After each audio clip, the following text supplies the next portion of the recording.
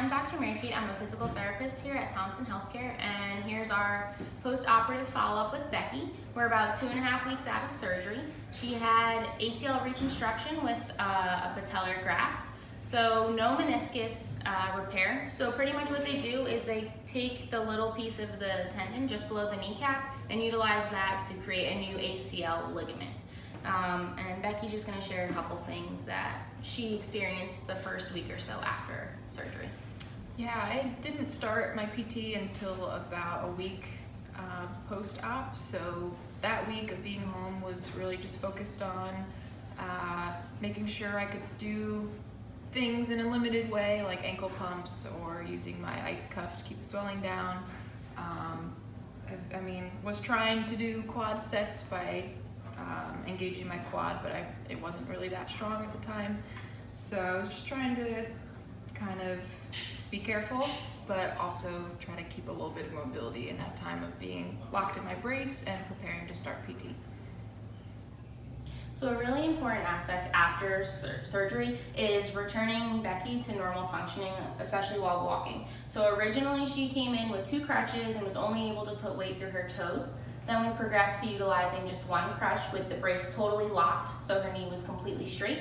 We then weaned off from 1 crutch to no crutch, and currently, I'm gonna have you turn to the side, Becky. So as you can see, the brace itself has a hinge, and we can unlock it and lock it to allow for certain motion. So right now, we have Becky's brace unlocked to about 40 degrees of knee bend. So as she keeps progressing and improving her range of motion in her knee, then we can continue to unlock it to return to a normal walking pattern. So Becky, let's just show how we practice kind of walking. So every time her left heel strikes, she's really thinking about engaging this quad and trying to straighten her knee out as much as she can. So go ahead. And try not to waddle. Good. Come on back.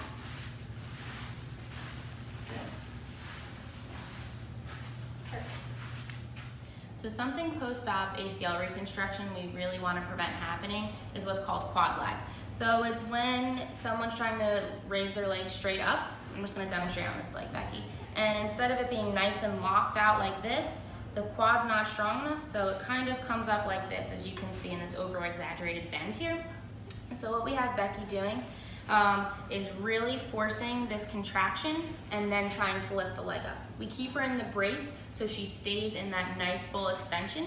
And then something else that we utilize along with that is what's called NMES, so neuromuscular electric stimulation.